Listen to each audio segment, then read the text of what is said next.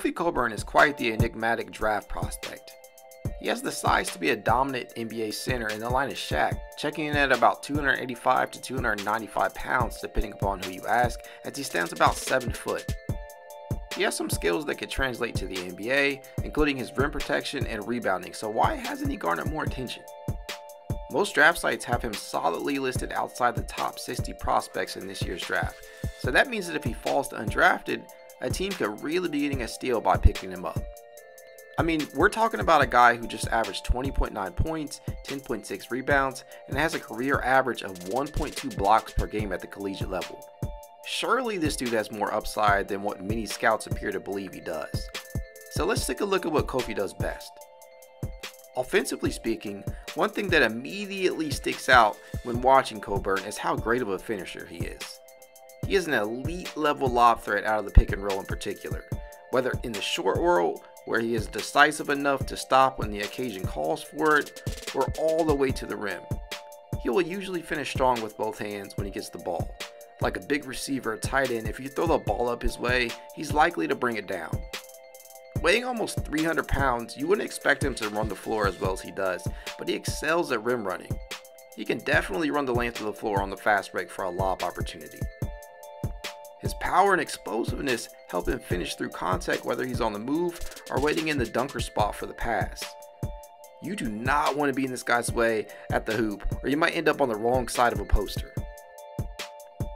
Cockburn has developed a post-up game with his go-to move being the drop step. He is so massive that his wide shoulders often cause his defenders to get on his back when he goes to this move.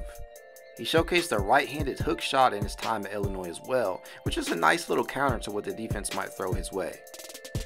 Now in terms of defense, he could definitely offer a team rim protection.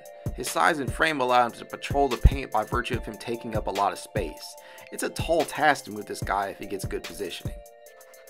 And when he's asked to drop back in coverage and provide secondary or help defense, he can more than oblige. He seems to know just when to do so and sometimes uses this ability to meet dribble penetrators at the rim for a swat.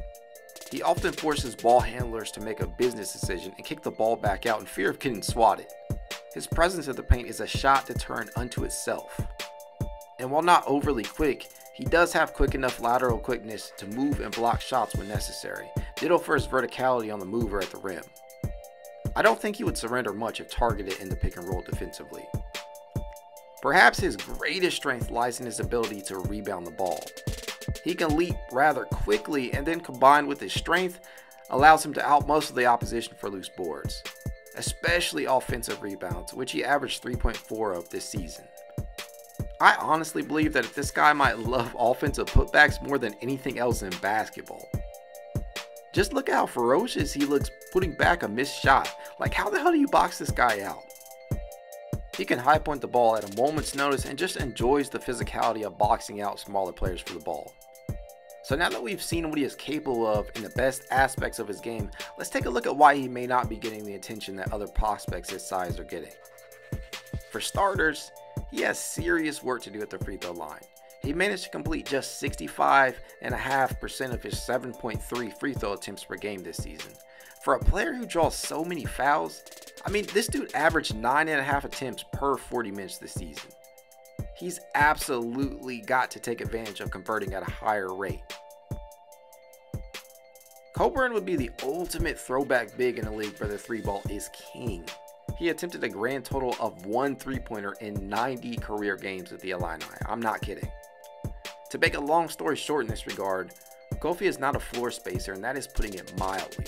That could be what is ultimately keeping teams away. He isn't really much of a threat outside of 5 feet from the rim, and for now can only be considered a screen and roll big.